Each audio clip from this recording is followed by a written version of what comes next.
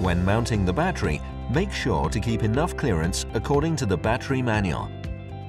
It's important to follow manufacturer instructions for proper installation. In order to connect the battery to the StorEdge interface or StorEdge inverter, 3 types of cables are required. For charging and discharging the battery, we need a regular PV cable. A 4 to 6 square millimeter cable is recommended. A grounding cable according to battery manufacturer manual guidelines. Communication is done with a twisted pair cable.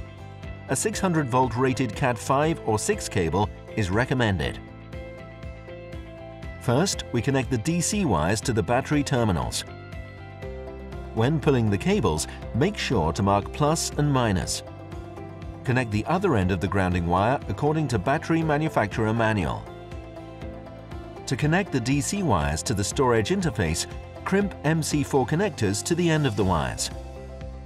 Make sure to crimp with the correct polarity. Connection to the StorEdge inverter is similar. The input connectors on the inverter are labeled BAT. Next up is the connection of the communication cable. 4 wires need to be connected to the battery: ground, enable, RS485 high and RS485 low. It is mandatory to put the RS485 high and low connections on one twisted pair. The latest wiring information can be found in the StorEdge wiring guide. Now connect the wires from the battery to the interface. Enable connects to enable. RS485 high connects to A+.